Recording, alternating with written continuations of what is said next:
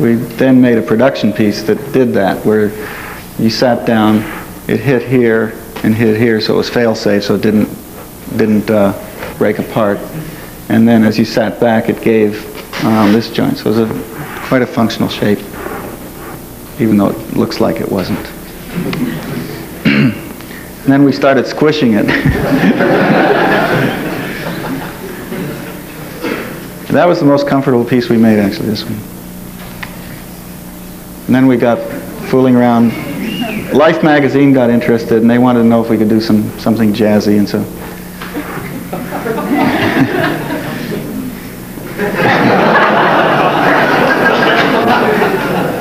I called this our boneyard. We were trying to develop knuckles and things that interconnected, and the intention was to create a system of some kind that you just made the same parts and you'd interlock and form tables and desks and things.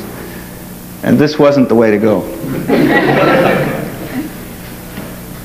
And these were some of the pieces that became commercially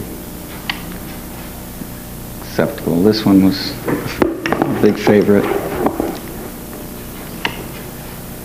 So is this.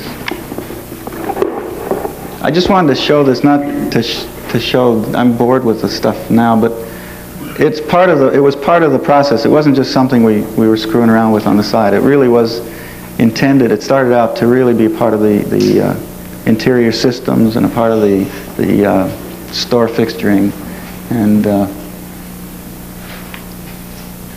then the guys with the money got in, screwed it all up. Are those being made by somebody right now? No, they're not. That's a whole other story. They sold at Bloomingdale's for about a month or two, and the projected sales were $3 million, and my stock ownership was worth over $1 million for about 2 weeks. And I got really freaked and quit. These are some of the pieces that were...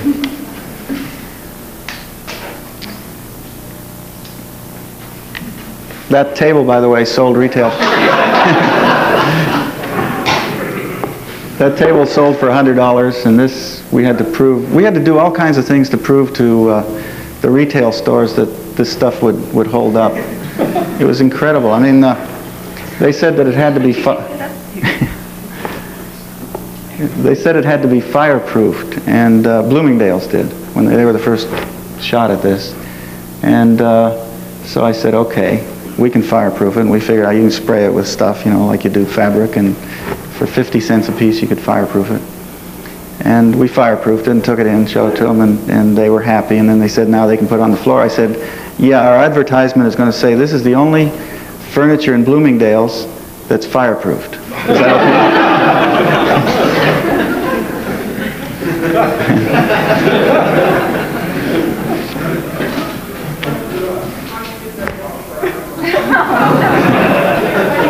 How did I get what on top of what? How did you get the car on top of it? How did I get the elephant on top?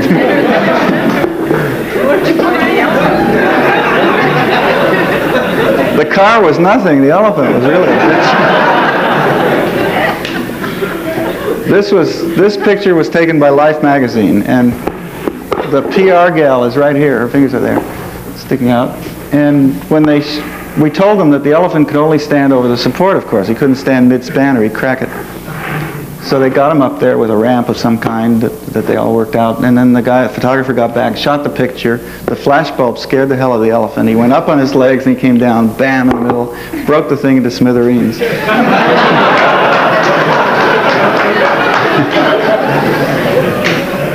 And that was the end of that. You have a picture of the next?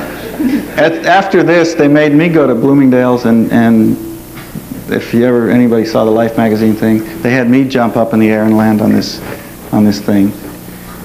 And the guy told me a trick how to look like I jumped high, so I look like a fantastic athlete in the picture.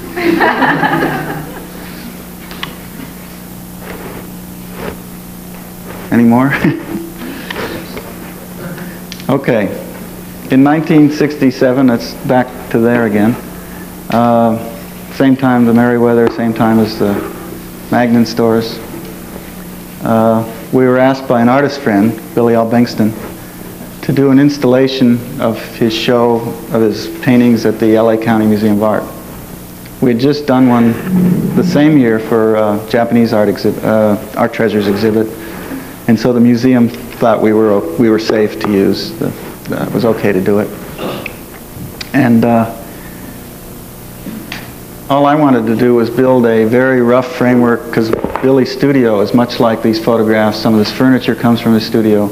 I just wanted to build an environment which was sort of sympathetic to his work and the way it looked good around his place. So we just used cheap plywood and corrugated metal and exposed studs, and some of the art collectors brought in some of their furniture and put it around.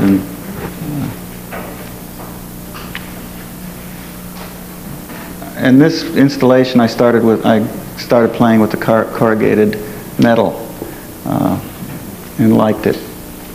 It went very well with Billy's paintings, and Billy's work grows out of his involvement with motorcycles, and the metallic stuff and the candy apple surface comes out of the auto industry and his involvement with those kind of things.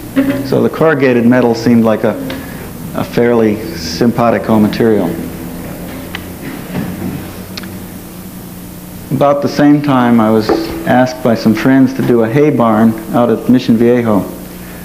And they own a huge ranch that's almost as big as Irvine. And they have racehorses.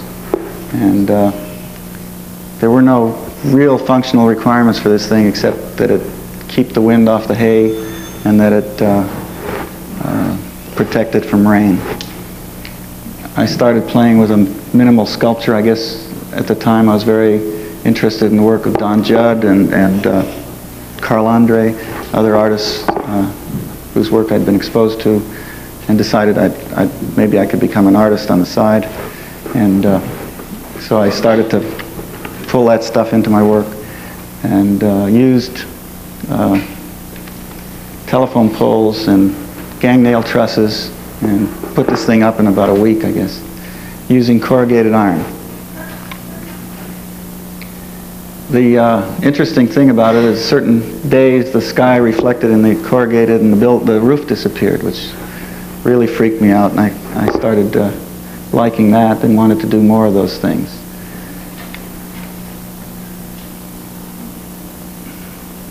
A couple of years later, I was approached by Ron Davis, an artist friend, about doing his studio in Malibu. I took him around to show him all of our work, and he liked this building the best, so I was I was really happy. If you know his work, he plays with perspective and trapezoidal shapes and forced perspectives, and if you know him, he doesn't understand it three-dimensionally. It's strange that his work looks so three-dimensional, but his own sensibility is not in 3D. It's very flat. It's painterly. So we designed a big space. We worked a couple of years together, collaborating and designing a studio and a residence. So there are two buildings seated out in Malibu. I wanted them to look like just giant pieces of primary sculpture that landed from Mars in some kind of odd configuration, and didn't look like they were a residence, but were more like in something in scale with the hills. You know, the tiny little house there, you can see all the cutesy pie little detail, somehow doesn't hold its own, doesn't stand up to the terrain.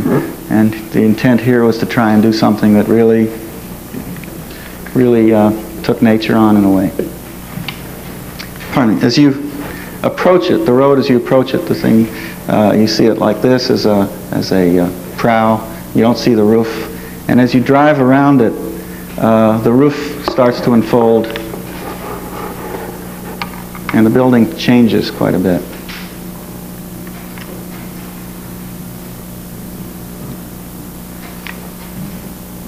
You drive up the driveway, and it's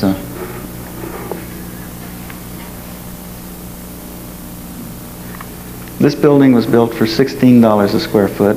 It's an average of 20 feet high, so that it's $16 a square foot for a 20-foot volume, which is quite interesting. We built it on a wood floor instead of a slab so that the space inside could be changed. Much the same idea as the other building, the office building, that you could have access to heating and electrical, so that we didn't have to design the interior. We had a hell of a time getting a loan on this. The lenders wouldn't accept this as a house.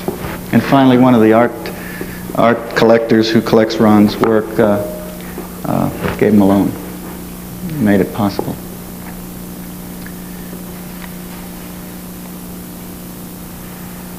Did you find that you had trouble controlling the heat and heat gain and heat loss? Not through the metal, but through the skylights. We had some trouble with that at first. What about noise factors when it rains?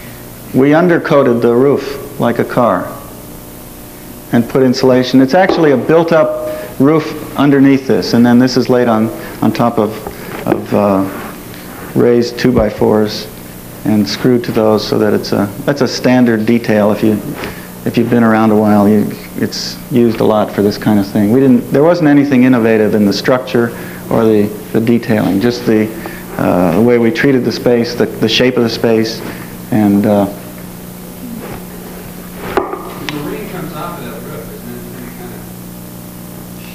yeah, it goes down to a downspout that's down in this corner. I don't think I have a picture of it, but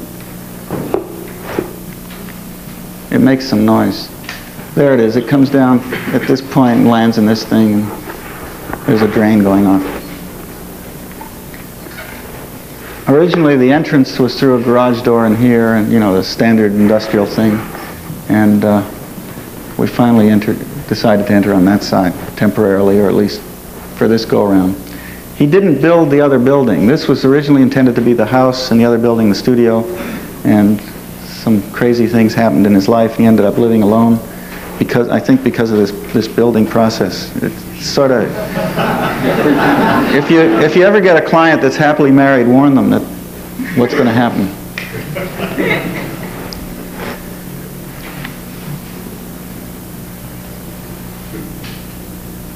These pictures were taken just after it was finished. It's changing constantly. When Ron first moved in, it took him a couple of years to get down to painting again. It really sort of was intimidating to him, and he didn't do much inside except hang some of his beautiful paintings around, and made some attempts at things, but nothing really got off the ground until about a year ago. And at first he wouldn't move anything in the house, and wouldn't move a wall. Everything became very precious, just the opposite of our intentions. Now he's moving walls, and every time I go out there there's something else going on, and it's quite interesting to see it evolve. And that was what I wanted to happen. I wanted him to have a place where he could get involved in the three-dimensional space himself, and hopefully it would have an effect on his paintings, or be an enriching experience, which finally did happen. There he is in his loft.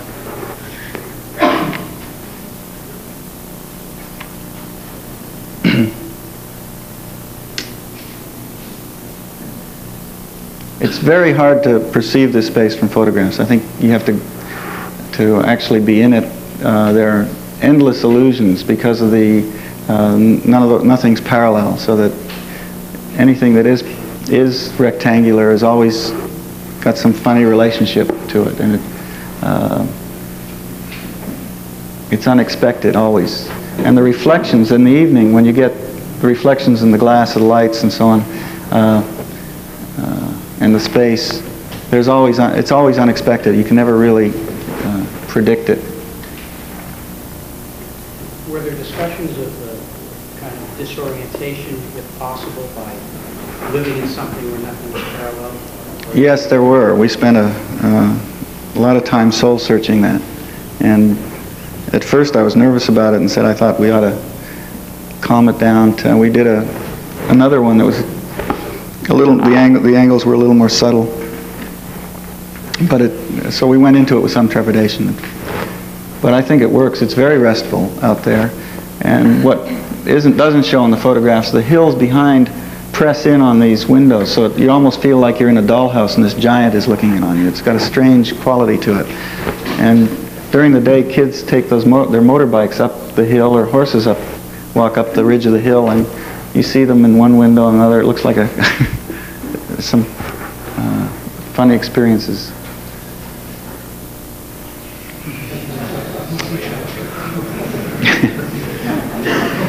Ron bought himself a toy because the architecture intimidated him so much he became a composer. And his first record is coming out soon of electronic music.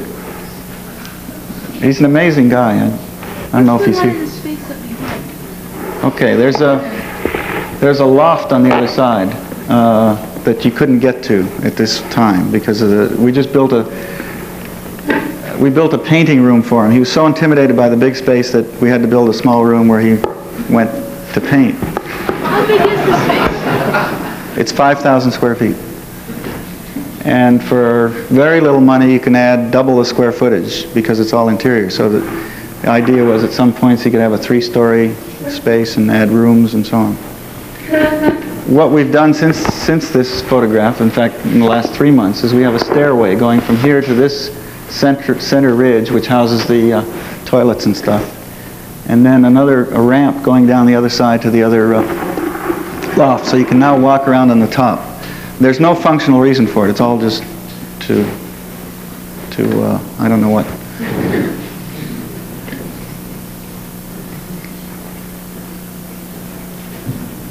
If you're an architect that's very worried about little details and things, this wouldn't be your kind of thing, because we just didn't get too involved with that. We tried to create. I'm sorry that we didn't clear span the thing. It was another $11,000 to do it. It would have been nicer, but it doesn't finally bother me. And ducts and things just hang in there. We acted as editors almost as it was under construction. Just went out and this guy said he could do it this way or that way, and we said okay. So a lot of the decisions weren't made, like these ducts coming up and some of these forms. The interior shapes were not ever done until the building was finished. That's the kitchen.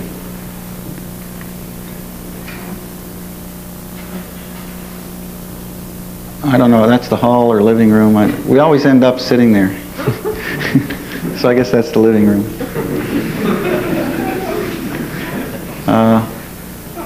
What is the skylight material? It's just wire glass.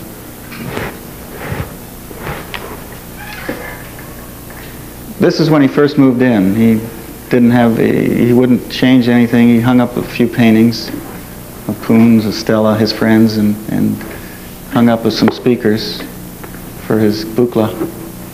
And that was it. The floor, by the way, is just an epoxy paint on plywood, which is held up an awful long time. Okay, now we're starting in that same space, starting to bring the metal inside. We had a piece of metal that we brought in, and I don't know if you can see we had lines stretched across for the stairs. We cut a hole in this, and there's a stairway that comes down here now. Here's a piece of cardboard furniture I made for him out of bigger stuff. So we're back to Billy Al Bengston's painting on the metal wall after 4 years.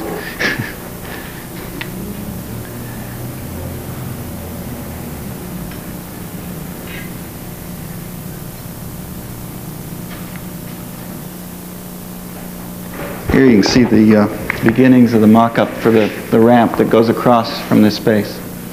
This is a great space up here. I don't know what he's going to do with it, but it's a nice place to go sit and have a drink and stuff. I don't have any pictures of his new paintings. It would have been probably good if I'd had some pictures of the kind of art that turns me on and what sort of led me to this aesthetic, and to have some pictures of Ron's new paintings. But these are some of the old things. You can see preoccupation with angles and spatial forms.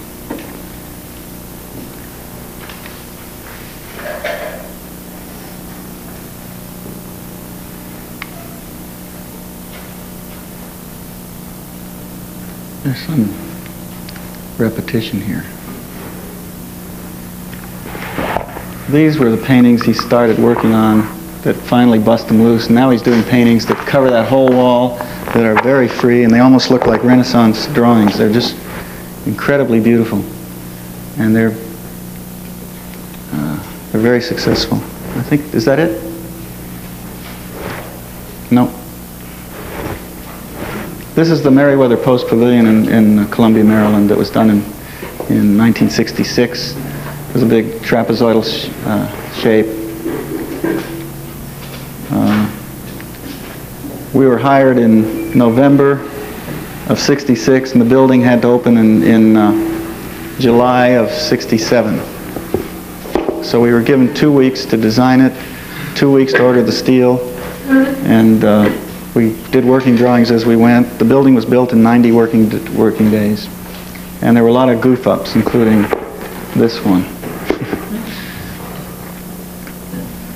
It was a simple shell designed for the Washington Symphony. It was named the Marriweather Post Pavilion after Mrs. Post, who was quite a lady to encounter. This shows that detail and how we intended it, and that's what happened. The guy left out the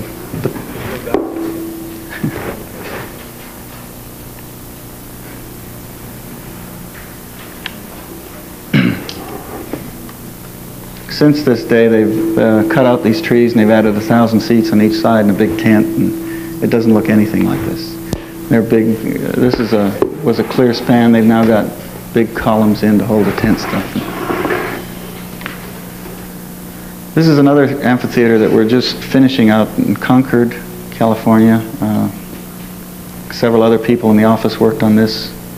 Gene Cupper, who teaches at UCLA, one of them, and this is the terrain. A piece of land was given to the city of Concord by a developer who was going to build little houses all in these valleys, which he did. Main highway with a very steep grade going up over the hill and generating a lot of truck traffic and noise. Our solution was to develop a crater, man-made crater that enclosed the space, cut off the sound from the freeway, and also helped cut down the intensity of the prevailing winds. Parking was down here, and a ramp, a pedestrian ramp up to the amphitheater, much like the Hollywood Bowl, where you walk up a ramp and in, but not as far. And you